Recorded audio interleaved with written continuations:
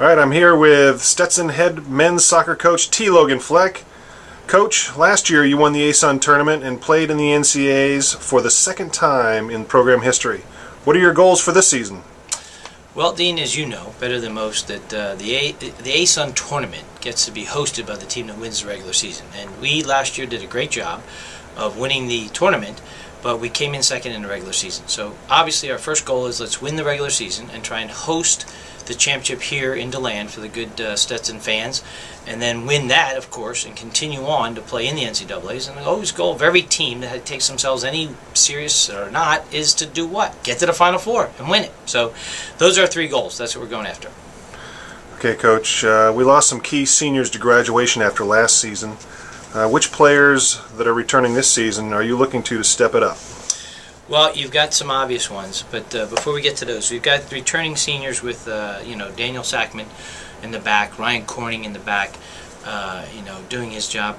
Giulio Diamori is going to be graduating in defensive midfielder, played for us. Those three did a great and outstanding job for us last year. And I think they're going to do the same thing looking forward to this year. We're looking also now for Gonzo Di Mexica. I think it's a breakout year for him. This is a young man that did a lot of giving assists, making other players look better.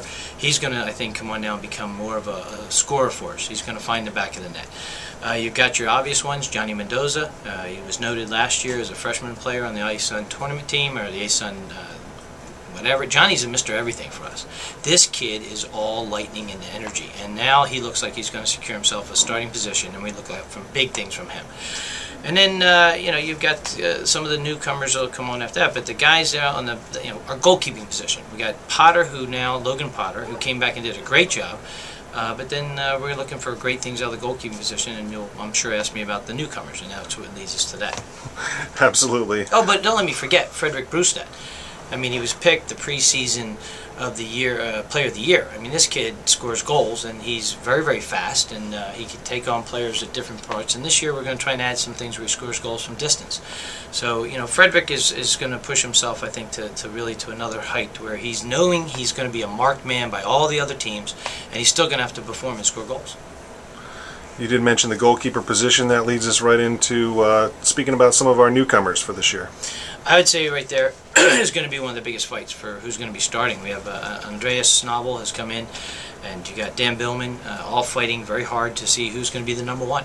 A very, very important thing, as you noted, we lost Robert Hodge last year, player of the year and such. The person who's in that net is going to be solidifying our back four and seeing how we do defensively, because that's one of the things we probably overlooked about last year's team, is they're very, very good and stingy defensively. How about some of the other position players, new guys? New players coming in. I think we've been very, very happy through preseason. Rafa Santafanti has been doing extremely well. He can be playing in the back position. He can move up to midfield. He's been doing some very good things. Niels de Jongt is a forward that we're looking for good things out of him as far as being able to hit the back of the net. We have Joa Helen, who's from Norway via transfer from St. John's, and you're looking for him to be a target player. We're replacing two very powerful goal scorers up top, and so therefore we're looking for big things out of them.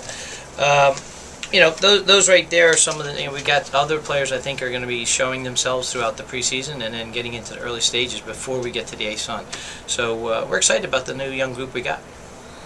Okay, Coach, let's wrap this up by talking a little bit about the upcoming schedule for the season.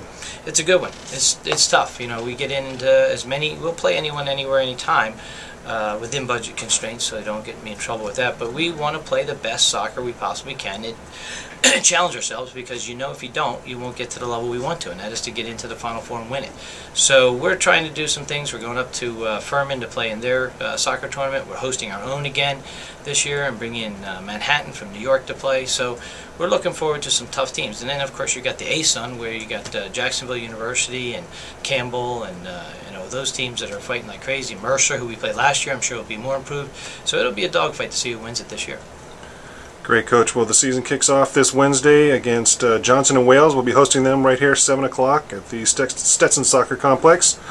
Coach, thank you very much, and we'll see you out there on the pitch. Look forward to it. See you at the game.